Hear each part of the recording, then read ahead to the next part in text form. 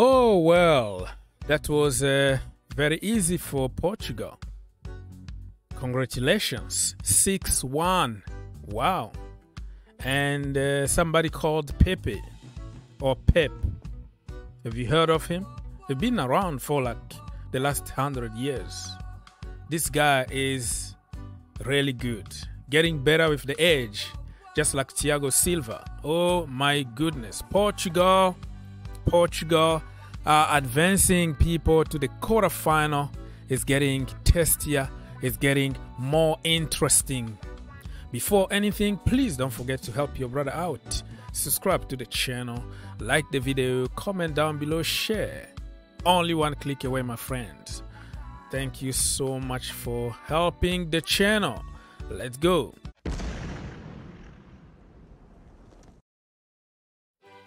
Anyways, people.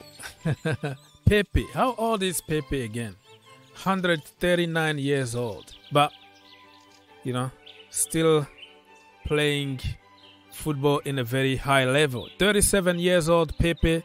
What a goal. Did you see the goal? You have to see it. Incredible. So 6-1 to Portugal. Goncalo Ramos. Remember the name. A hat-trick. The youngest player to score a hat-trick in the World Cup after the King Pele. The King Pele still holds, like, you know, everything, but this guy here is a very good, you know. Goncalo is very, very good. Let's see a little bit of details about what happened here. Put this bigger. There you have it. So Portugal really got ballers everywhere. Cristiano Ronaldo was benched, rightly so, because somebody who replaced him ended up by scoring a hat-trick. Somehow, to a certain extent, people need to understand that Cristiano Ronaldo is holding teams back. Not only the national team, the club level. We saw it at Manchester United. He doesn't want to be benched, but when he's benched, and then the dynamic change because you actually have 11 players who are giving everything instead of working for somebody who is not really doing much, who is just waiting for the ball so he can score and get all the credit. So let's be honest here. We all like Cristiano Ronaldo, a great career, but let's just be honest for once here and say Cristiano Ronaldo need to understand that it's not the age of giving people attitude. It's the age of being humble and understand that time has changed and you are going to the end of your career. And it's time to have a good attitude just to ensure the transition with the young generation.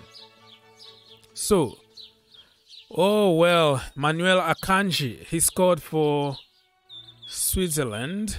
And I forgot even to mention Rafael Guerreiro for Portugal with a goal, and the last one by the star boy himself, Mr. Rafael Leao. I don't know how much that guy is gonna cost, but Chelsea and other teams are going to be fighting and to pay probably 150 million on him, or even more than that, because that guy is going to be right on top there fighting with the Mbappe, the Haaland. Not exactly the same level, but the level below them, if that makes sense. A little bit below them, but that guy is really, really a baller, and we have to respect that. Yeah, let's check on statistics here. It doesn't matter at the end. Portugal 14 shots, 9 of them on target. Switzerland 10 shots, 3 of them on target. Switzerland actually got more possession, 53%, 47 only for Portugal, but at the end 6-1. You see? So possession means nothing. You have to be clinical, and that is the most important. Congratulations.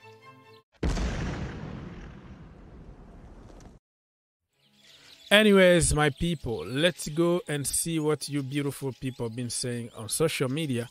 I think social media right now is getting crazy, comparing Cristiano Ronaldo and, Ramos, Goncalo Ramos. The guy, I don't know, he's so good. He's so good. The kind of goals that he scored, proper number 9 goals. And those kind of goals, Cristiano Ronaldo is not able to score them anymore, unfortunately. So, for the next round, look at that. Netherlands against Argentina is going to be fire. I think Argentina are going to win it. Croatia against Brazil. Brazil to win it. England, France to win it, of course. Portugal, Morocco to win it. Morocco is going to be the first African country to qualify for the semi-finals of the World Cup. You heard here first. Yeah, I'm speaking with my chest up.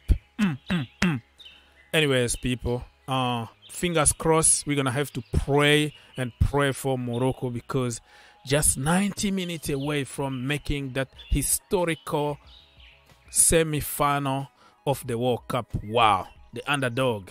I am going with the underdog this World Cup. It might not happen, but I am going to keep faith. You know what I mean? I'm going to keep faith. There's nothing you can do about it. That's the way it is. Let's check on some pictures here from the gallery today. Pepe celebrating. Cristiano Ronaldo actually scored, but it was an offside goal.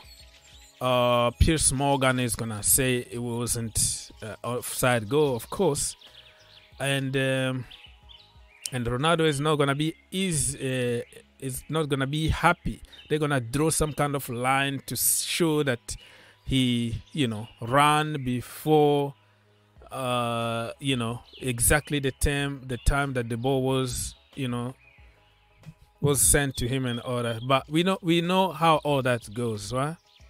So Cristiano Ronaldo, imagine if he scored that goal, everybody was going to forget about Ramos. They were going to forget about the hat trick. It was going to be all about Cristiano Ronaldo goal, and he was going to get the man of the match regardless if he scored that goal, even if he came in the second half to play for the last 15 minutes. That's the way business works, It's all about who's going to sell more, who's going to bring me more money. Congratulations to Portugal, and especially to Ramos for his hat trick. And Rafael Leao, wow. He's cool, calm, collected. He makes everything looks easy. The way he scored that goal, man, many strikers at Chelsea Football Club, they don't have that IQ. Nothing, no skill, no IQ to see that gap.